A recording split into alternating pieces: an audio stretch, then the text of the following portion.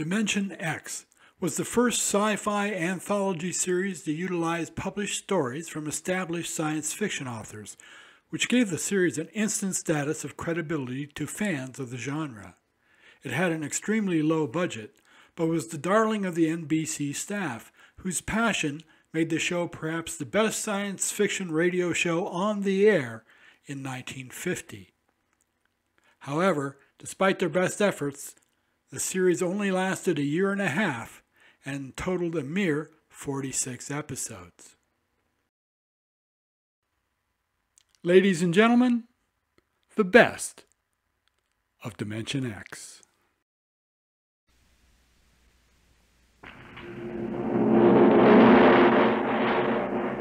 Adventures in time and space, told in future tense.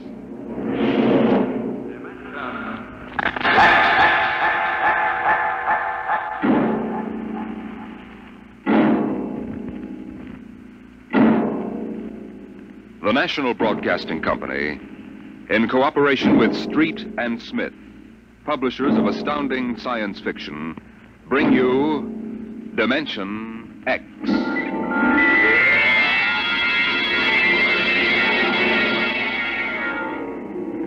It happened during a routine skirmish in the Great War. Patrols advanced from the defense perimeter under jet cover and preceded by napalm throwers. The enemy defended in depth and mopped up with guided 98s fired from 40 miles to the rear. The blast area was 10 miles in circumference, and the medics didn't find much to pick up over 500 yards in.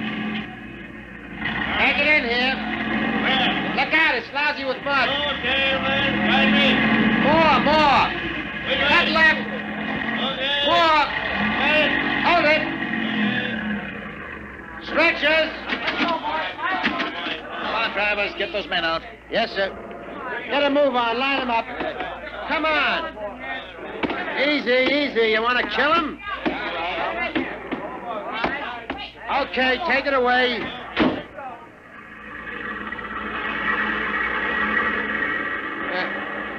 They might have left these Joes where they was.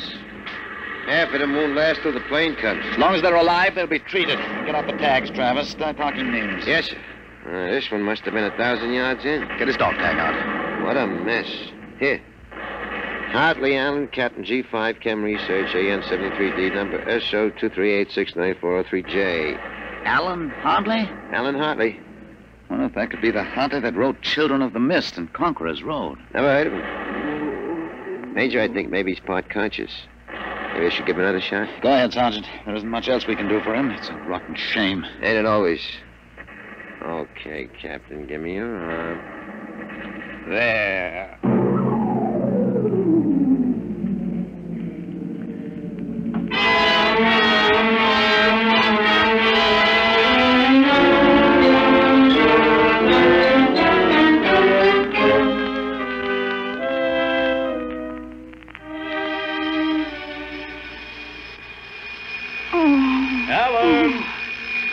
Alan! Look out, down! Get up, Alan. You can't stay in bed all day. I remember that. Clear as if it were real. Up and at 'em. Hit the deck. Remarkably vivid. Strange. Alan, you all right? I'm all right. What's wrong with my voice? It's too high. What are you doing? Practicing singing? My voice has changed. Is that all? You're growing up. Happy birthday, son. Happy birthday? Hey, wake up, son. Wake up. I am awake. Come on, out of bed. I don't understand. Breakfast waiting. Now, out of bed or I'll turn it over. All right.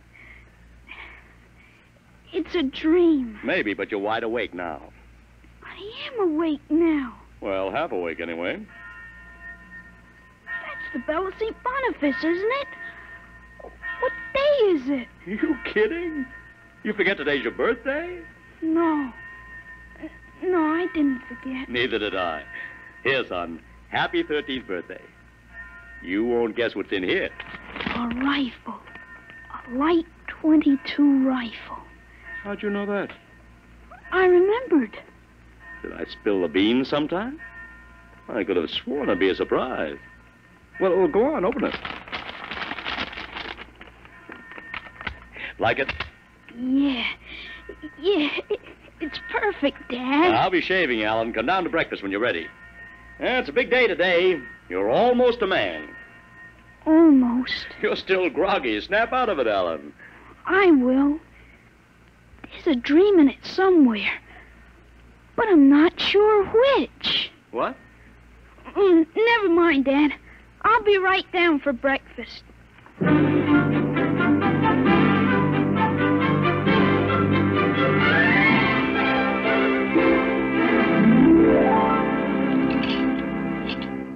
Now for coffee. Mrs. Stauber makes the best in town.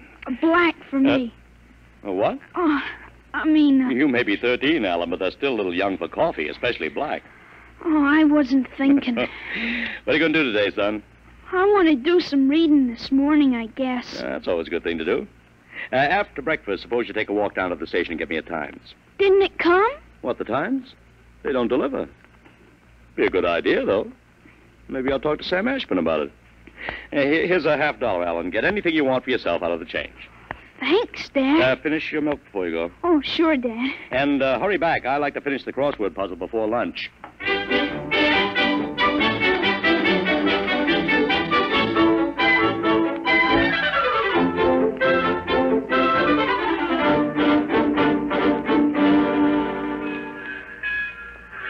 Here you are, Alan. 1 Times. Tell your father the puzzle's a stinker. Thanks, Mr. Ashburn. Look out for the trucks when you cross the highway. Oh, I'll go across Elton's lot shortcut. Elton's? You'll have a hard time crossing there, son. There's 4 buildings on that block. I thought they burned down. Seen 'em this morning, big as life. Oh, I guess that didn't happen yet. What'd you say? Oh, nothing, Mr. Ashburn. I was just muttering. In my days, youngsters talked up. Yes, sir. Bye, Mr. Ashburn.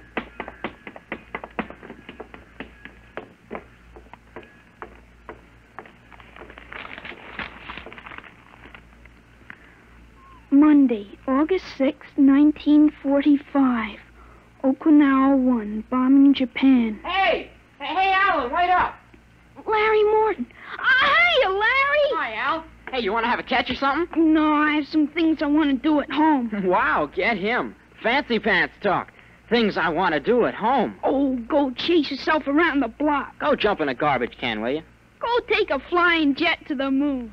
Hey, that's a new one. A flying jet to the moon. Hey, you thought up a new one, Al. Yeah. Hey, how about us going swimming at the canoe clubs after? Gee, I wish I could. I gotta stay home. After. You see the football movie at the Grand? Boy, what a team. Notre Dame. I thought you liked Cornell. Cornell? Ha, they couldn't even beat Vassar. You're going to Cornell, aren't you? Me? Cornell? Fat chance. I'll bet you do. I wouldn't take your money. I know you wouldn't. You'll go to Cornell, all right. Cornell. Far above Cayuga's waters, there's an awful smell. Just the same, you'll go to Cornell. I've got to hurry, Larry. Well, so long, Al. See ya. So long, Larry. See ya.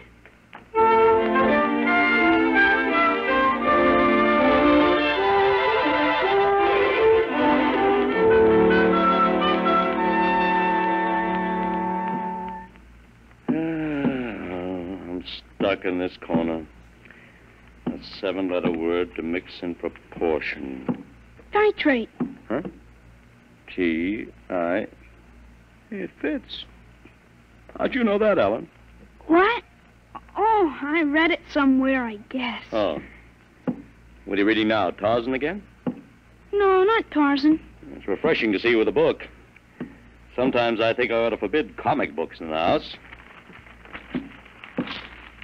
Yeah, they must be raising the devil with those bombing raids in Japan. How long do you think the war in Japan will last, Dad? Oh, I'd say the middle of 1946. We'll have to invade those islands foot by foot. I wouldn't be surprised if the war was over very suddenly. How, by magic? There isn't a thing on earth will make those Japanese surrender. You expect somebody to make a pass and it'll be all over by this afternoon?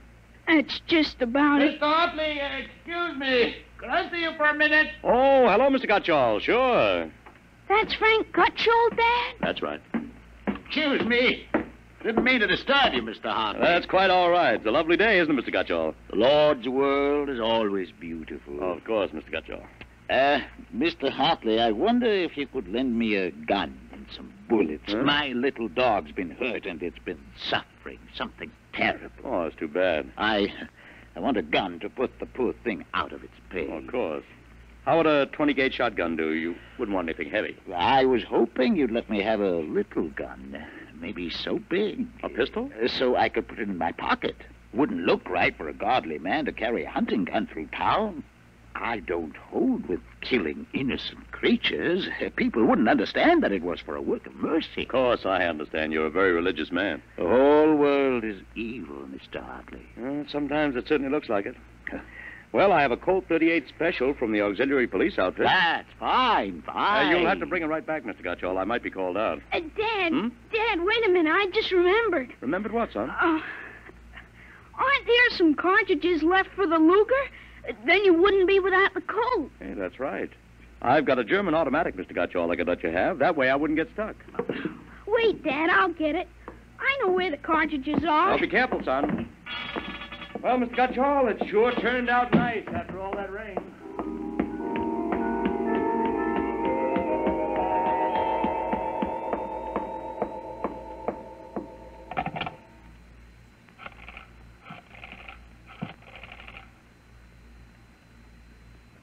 Hello, police headquarters.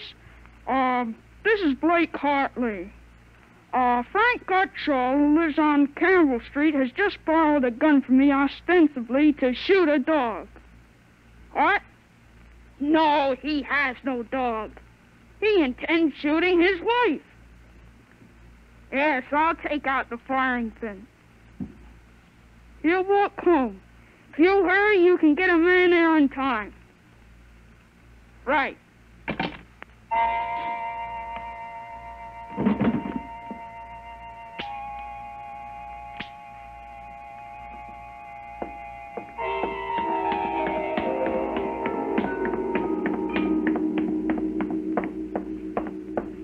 Oh, there you are. What kept you, Alan? I couldn't find the cartridges at first.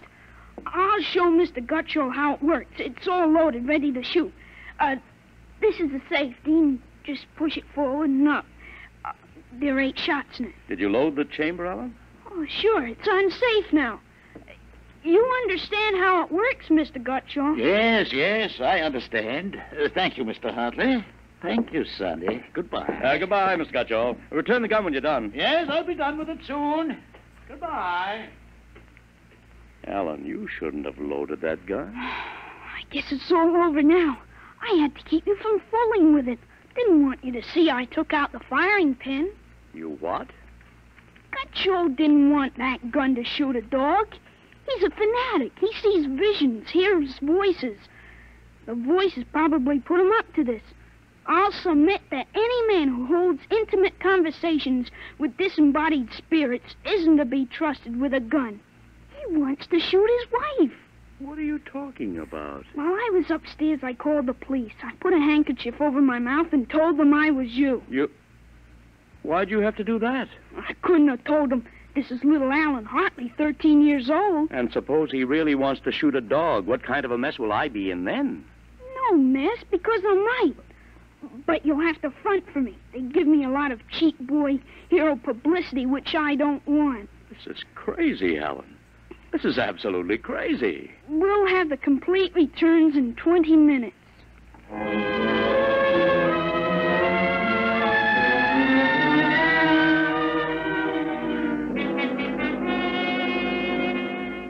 Mr. Hartley, Mr. Blake Hartley?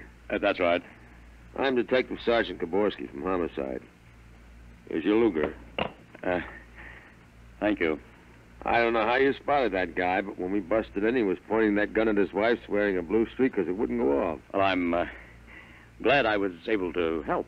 They may have some kind of citation, Mr. Hartley. Oh, I don't think that's necessary. Well, in the department, we figure a little publicity never hurt nobody.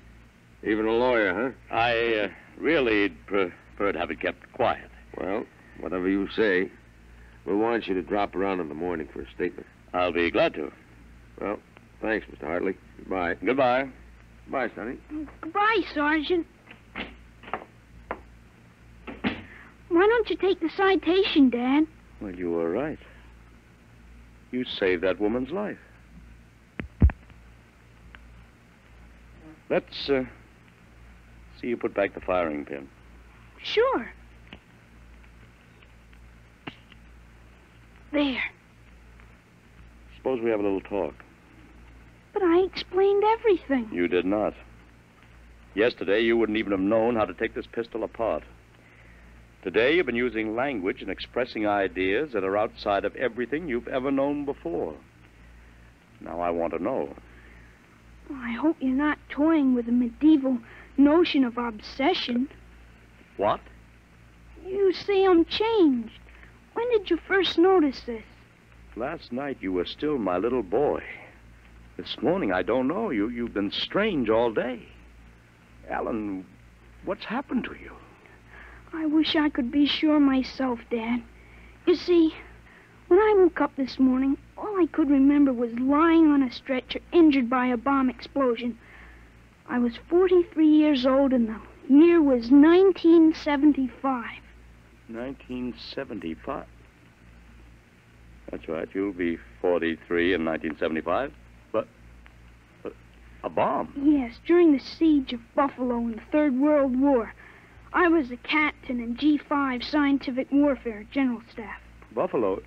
You mean Buffalo, New York? Yes, there had been a transpolar invasion of Canada. I was sent to the front to check on service failures of a new lubricating oil. I got hit by a bomb blast.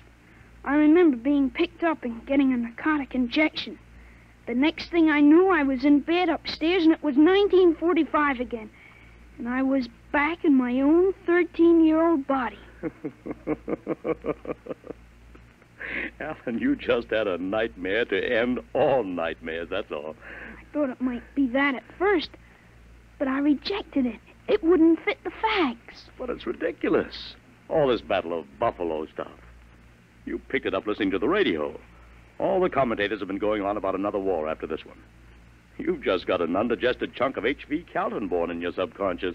But that isn't everything. I remember 4 years of high school, 4 years at Cornell, 7 years as a reporter on the Philadelphia Record, 3 novels, Children of the Mist, Rose of Death, and Conqueror's Road. I wrote detective stories under a phony name. I worked in chemistry. You think a 13-year-old can dream up all that stuff? But it's the only possible explanation. Maybe, but I can speak 5 languages today that I couldn't yesterday. French, German, Chinese, Russian, and Spanish. Although I've got a Mexican accent you could cut with a knife. But how did it happen? I can't believe it. All I know is here I am. I've been reading up on time theories. Nobody seems to know much about them. Evidently, time exists parallel as another dimension. And I've got kicked backwards and somehow... But how? It may have been the radiations from the bomb. Or the narcotic injection. Or both together. But the fact remains I'm here with full knowledge of my future identity. This is quite a shock, Alan. But you do believe me, don't you? Yes, I suppose I must. You seem so strange, as if you weren't my son. I'm your son, all right. The same body as yesterday. I've just had an educational shortcut. Wait a minute. If you can remember the next 30 years, suppose you tell me when the war is going to end. This one against the Japs, I mean. Sure. The Japanese surrender will be announced at exactly 7:01 p.m. on August 14th, a week from Tuesday. Better make sure we have plenty of grub in the house by then. Everything will be closed up tight till Thursday morning. Even the restaurants. I remember we had nothing to eat in the house but some scraps. Tuesday week? That's pretty sudden, isn't it? Not after today. What do you mean, what happened today? Plenty. What time is it, Dad? 11:16. Is your watch right? To the second, why? It'll come at exactly 11:17:40. What'll come? The radio announcement. What are you getting at? Something important on the radio? We'll see. Don't bother, Dad. It won't work. I remember we had a tube burned out. Yeah, there is something wrong. What is this announcement of yours? I memorized it in journalism school at Columbia in 1954. What time is it? 11:18. They're breaking into the programs now. President Truman has just announced that an atomic bomb has been dropped on the Japanese industrial city of Hiroshima. The bomb was dropped 16 hours ago, and the announcement was delayed to ascertain the results of the explosion. A man named John Howard Peterson read the announcement from the Washington newsroom of NBC. I don't believe it. No? Listen. That's the Burt Plate factory whistle and the bells at St. Boniface. Next, the whistle at the volunteer firehouse. And it's true. It is true. Sure. Then Larry Morton came by on his bicycle. Hey, Al, you hear? You hear about the bomb? An atomic bomb. Yeah, we heard. Boy, atomic bomb. Oh, boy. I gotta go find my pop. He's on the golf course. Bye, Al. Bye, Mr. Hartley. You knew. You knew about it. The next bomb hits Nagasaki. I thought that stuff about atomic energy was so much fantasy. What? Was that the kind of bomb that got you? That was a firecracker compared to the one that got me. It was a guided 98, exploded 10 miles away. And that's going to happen in 30 years? I remember it. How about me? Oh, wait, never mind. I don't think I better know when I'm going to die. I couldn't tell you anyway. I had a letter from you just before I left for the front. You were 78 then, and you were still hunting and fishing and flying your own plane. But another war and fought on American soil. Alan, I wish this hadn't happened to you. It happened. I remember it. But if I can help it, I'm not going to get killed in any Battle of Buffalo. But if you remember it, if time exists as a parallel dimension, then every tick we're getting closer to that Third World War. Dad, you know what I remembered when Gutcho came to borrow that gun? Well, I suppose that you suspected him and warned me. No, that wasn't it. The other time, the first time, when I was really 13. I wasn't home. I'd been swimming at the canoe club with Larry Morton. When I got home about half an hour from now, I found the house full of cops. But if the gun didn't fire... What makes you think it didn't?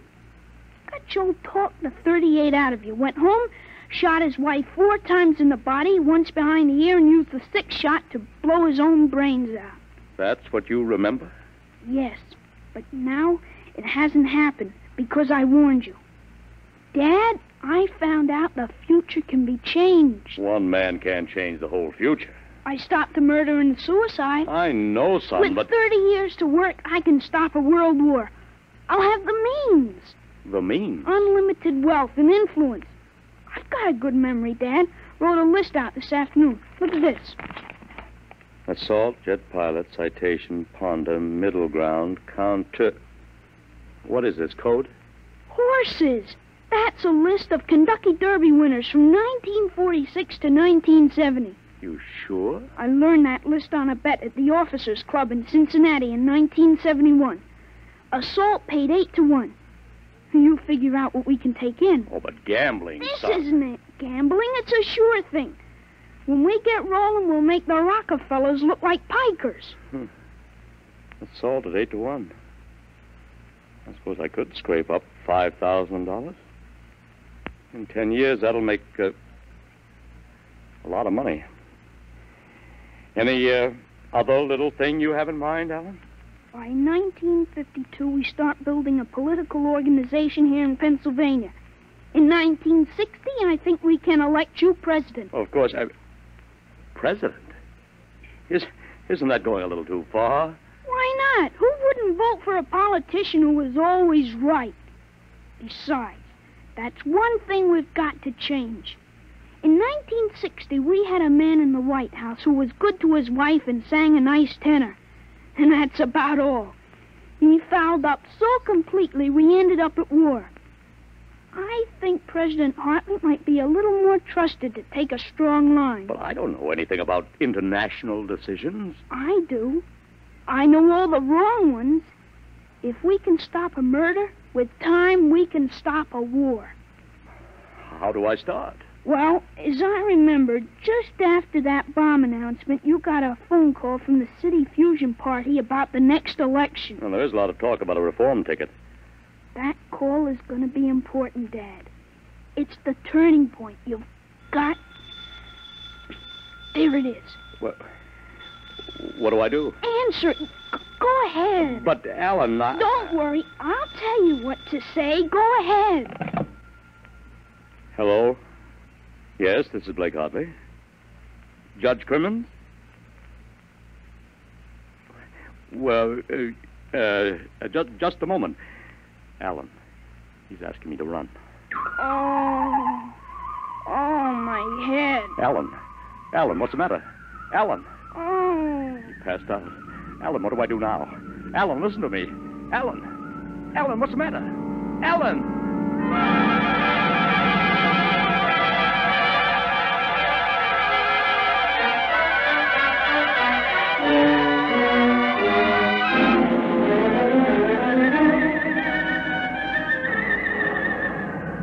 Captain Hartley. Captain Hartley. Captain Hartley. He was all right, Doctor. I gave him a shot and he was all right. He's dead. All right, Sergeant, make up the tag. Yes, sir. Hartley, Allen, Captain. Dead August 8, 1975.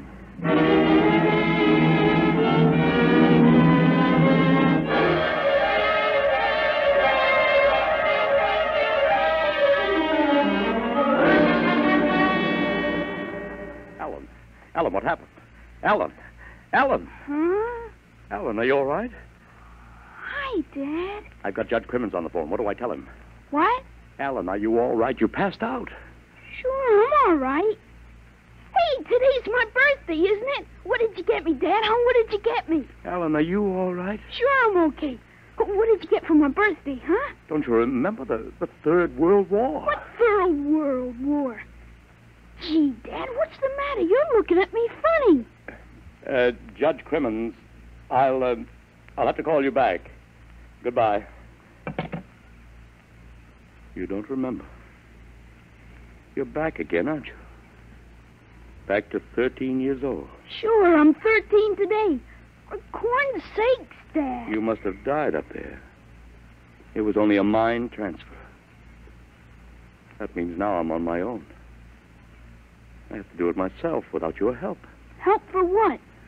Oh, if it's the grass, I said I'd cut it tomorrow. No, it isn't the grass. I've got to save your life, Alan. I can't let you die that way in 1975. What are you talking about, Dad? You sound goofy. I've got to change it all by myself. Change what? Never mind, Alan. You don't know yet. Come on, let's have lunch. Sure, Dad. Hey, how about my present now? What did you get me for my birthday? Hey, in a minute, son. Go on in. Hurry up, Dad. All right.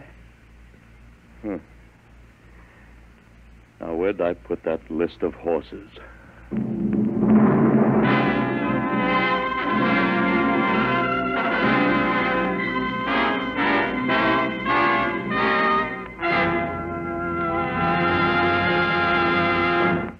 You have just heard another adventure into the unknown world of the future. The world of... Dimension.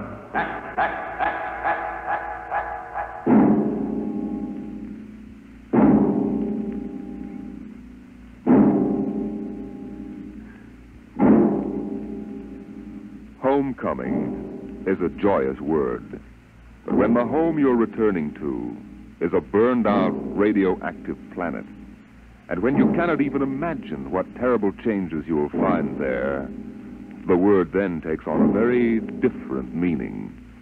Next week, Dimension X brings you a strange story called Dwellers in Silence.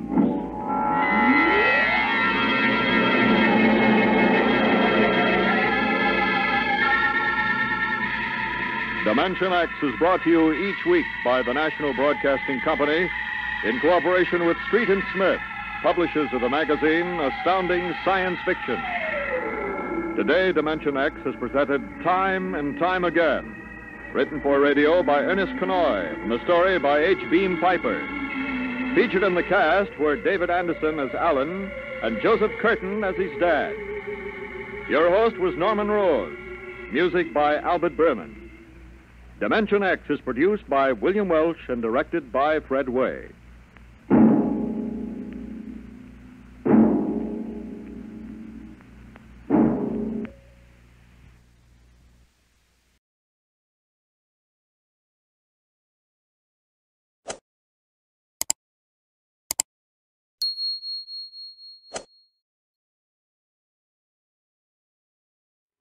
Radio Gold is a 3 9's Fine radio production. See you next time.